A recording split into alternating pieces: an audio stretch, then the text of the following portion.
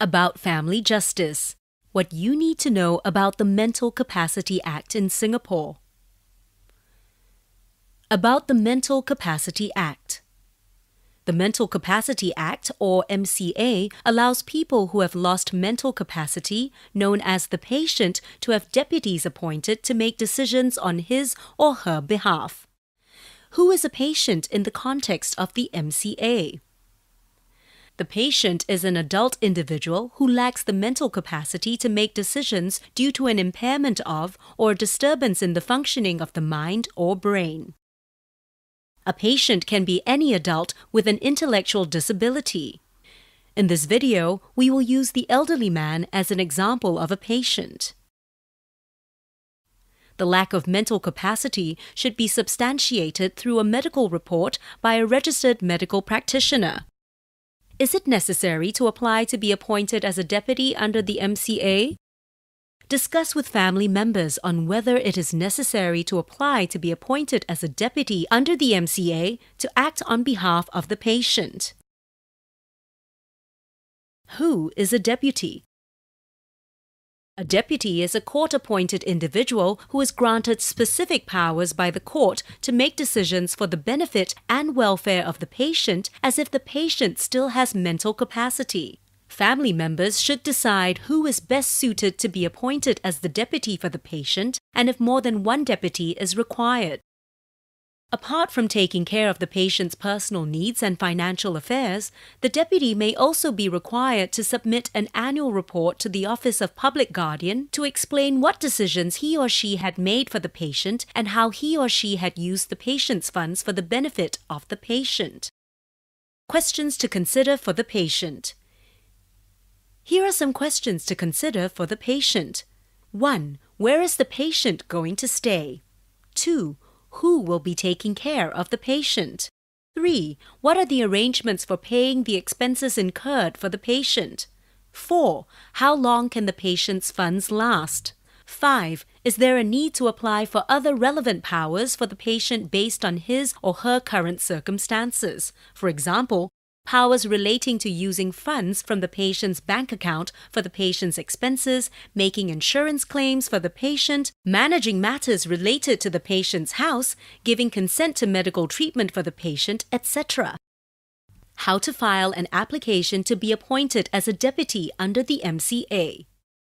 If you choose to engage a lawyer to represent you, you should do so as soon as possible. You can also seek free legal advice with the Community Justice Centre or CJC.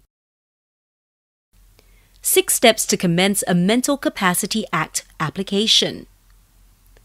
Step 1. Obtain the consent of relevant persons before applying.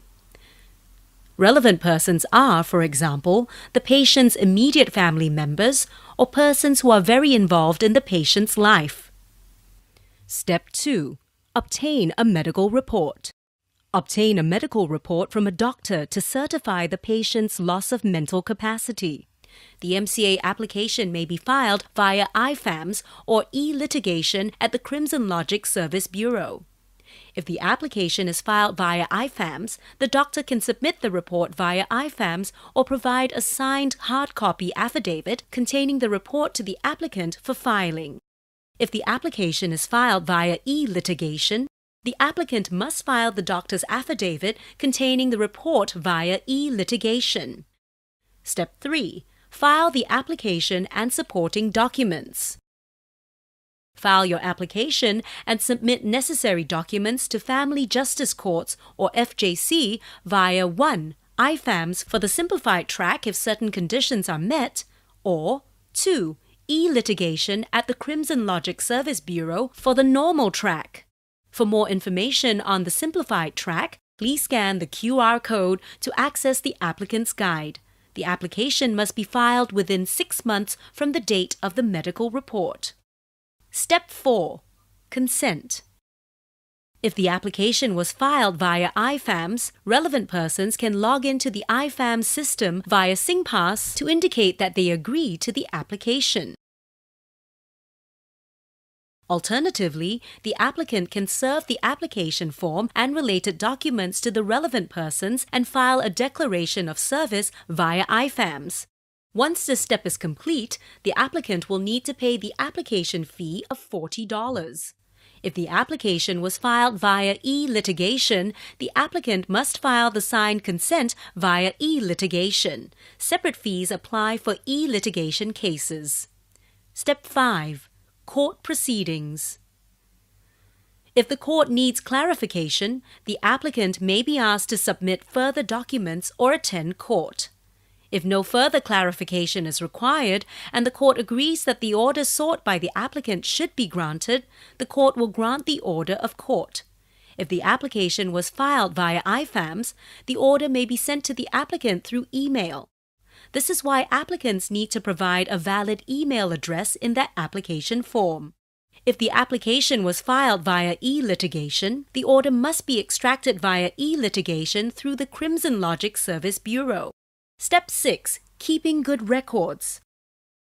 The Office of the Public Guardian, or OPG, may request for records of decisions made on the patient's behalf from time to time. As the applicant deputy, you should start keeping a record of decisions made on the patient's behalf and how the patient's funds are utilized for his or her benefit. The OPG website provides a deputy report form for use in keeping a record. For more information, please visit the FJC website. You may also find the information on the following websites to be useful: Mental Capacity Act, Community Justice Center, Office of the Public Guardian.